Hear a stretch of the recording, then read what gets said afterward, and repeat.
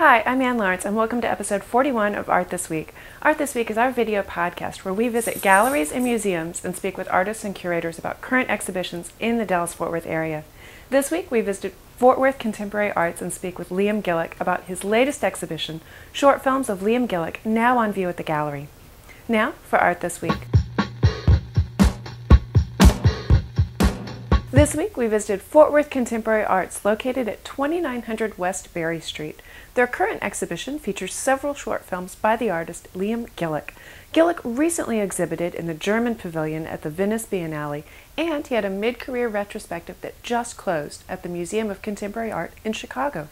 While at the gallery, Caroline spoke with him about his past, his inclusion in the Biennale, and his ideas about art.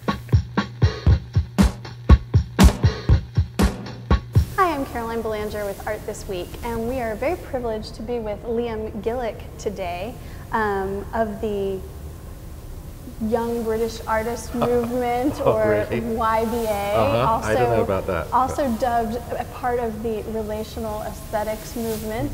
And my first question for you today was actually about that, because I've been doing a lot of reading about you, and I find you to be a self-aware artist that doesn't want to be pigeonholed, that you want to keep all your possibilities open. So how do you feel about those titles? Well, you know, everyone uses these kind of terms to try to speed up the conversation. I mean, when we say pop art, we kind of know what we mean. But if you ask some of the people involved, they get squirmy and weird, and they don't want to think about it that way. Speak to a conceptual artist about them being a conceptual artist, they usually try and evade it and try and avoid being called that. But of course, we know that these terms are used in order to just kind of get the conversation going. So, to a certain extent, I accept it, but sometimes there's a good reason to sort of correct it a little bit. I don't really think that if I'm a YBA, I'm not a good one, if you see what I mean. I don't fulfill the criteria properly. Do you see? You know, the relational aesthetics thing, I think probably a bit more. I mean, I'm still very involved with this French guy who wrote the book, as it were, Relational Aesthetics, and he's just written a long text on my work. So while I'm not sure I'd use both those words together, I've certainly used the word relational and aesthetics, but not at the same time. And yeah, maybe I'm more connected to that in the end, you know? Yeah, well, that brings us to the question about you representing the German Pavilion at the Venice Biennale in 2009.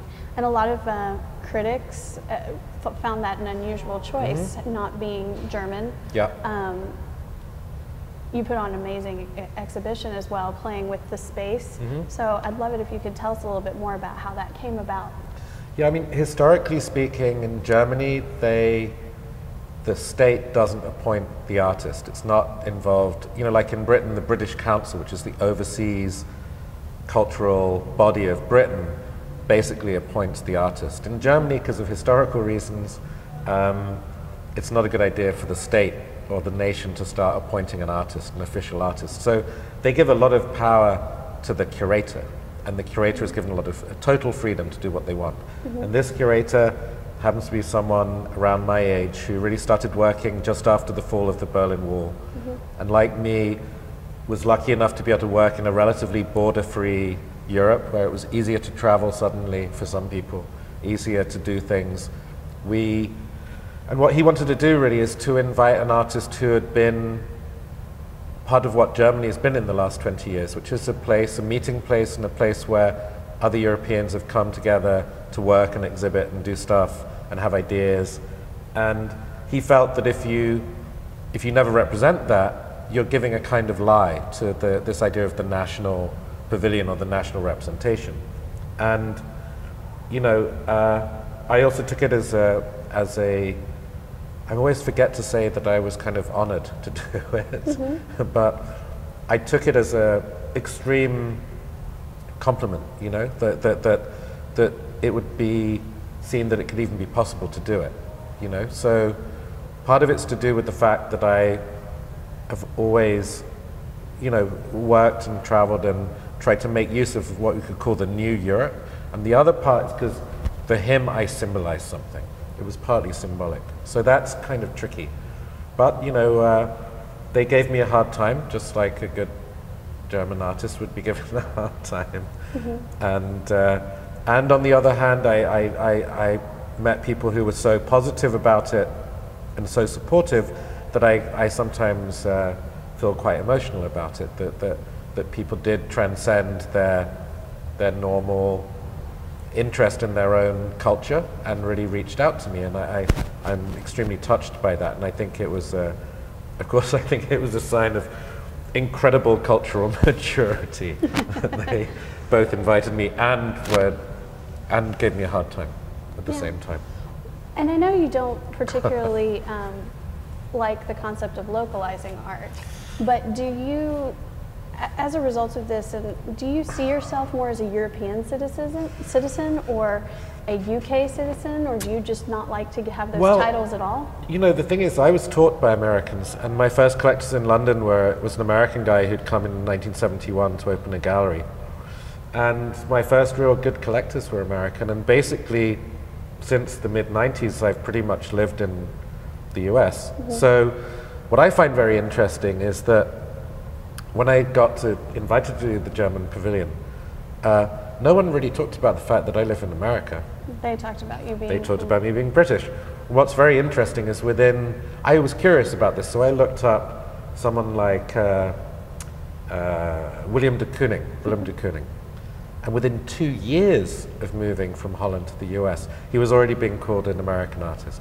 So this shows a kind of shift in our understanding, a kind of, I'd say it could mean that the US is less covetous, you know what I mean? Less anxious and is more sophisticated at recognizing difference and retaining this sense that you keep your identity while you also are part of the American story.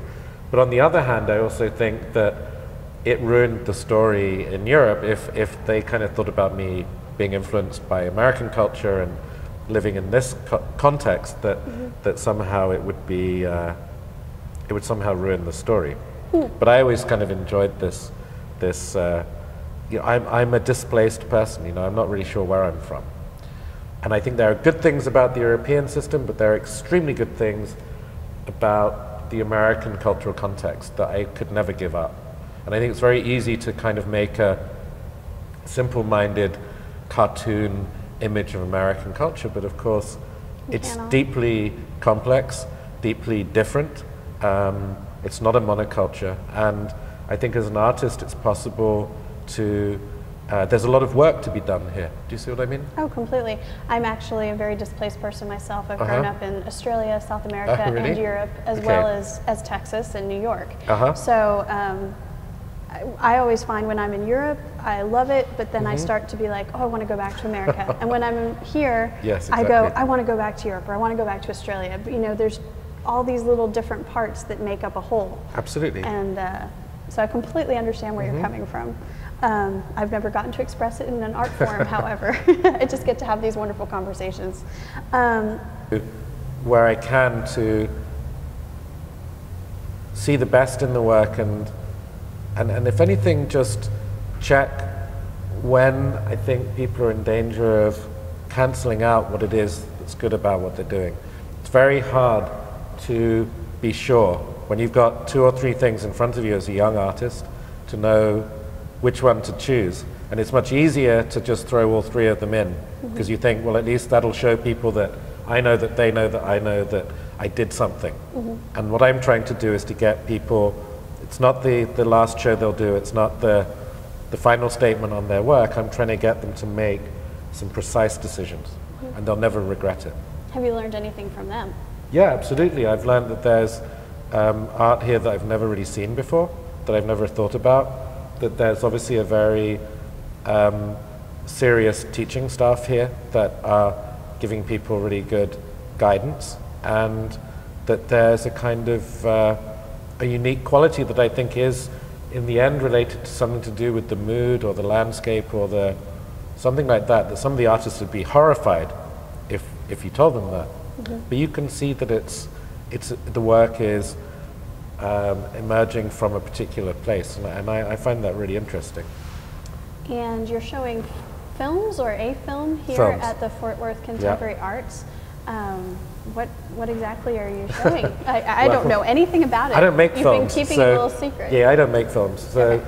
But the thing is, over 20 years, I've realized I have made quite a lot of videos and bits and pieces, and none of them make sense in relation to my work in general. Okay. They're all exceptions. They're all different. Some of them I never even thought of them as work at the beginning. I thought they were just documentation, or it's me speaking at something. And over time, I've realized this is actually significant in order to understand something. So it's very varied. Some of them are like, there's a little cartoon that I made with a very serious animation, like computer-generated animation company in London for the Tate a few years ago. Then there's a very long video of me trying to extemporize a whole book in public in Brussels, about 12 years ago. And then there's tiny cartoons that I've made on the computer. And it really just, it's all over the place. And for me, I wanted to do something in this environment where you have a big student body who, you know, if they come out to the gallery here on the edge of the campus, that there might be a reason to spend a bit more time here. That there's a lot of content that you could really spend like a few hours here watching stuff. And in the meantime, like sit on the floor and do your email at the same time, or something like that. That it's not I wanted to bring a really cheap retrospective to a small storefront. You see what I mean? Definitely, which is interesting since you don't like the term retrospective, really. Yeah, but I thought, you know, if you're going to do one, you do it here. Okay. And I can sit here and look at the Radio Shack and the subway and watch people walking past, and that's my idea. I'm very happy in that kind of situation. Good. Well, we are so delighted to have you here and to have the exhibit up at Fort Worth Contemporary Arts, and I hope you enjoy the rest of your time in Texas. Thank you. I'm sure I will.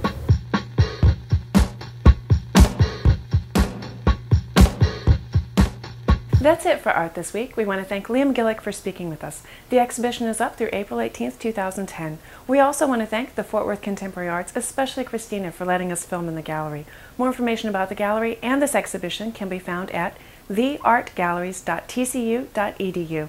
For those of you that have already friended us on Facebook or followed us on Twitter, thank you. If you enjoy our podcast, please tell your friends.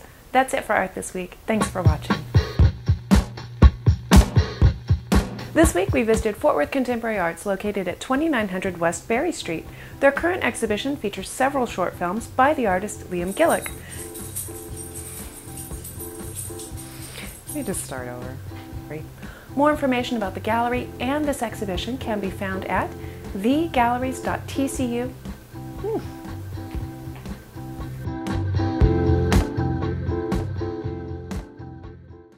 You can contact us at artthisweek@gmail.com. You can friend us on Facebook, just search for Art This Week, and you can follow us on Twitter. We will notify you when we post the latest episode. In addition, you can download our episodes from iTunes. Just search for Art This Week in the iTunes Music Library.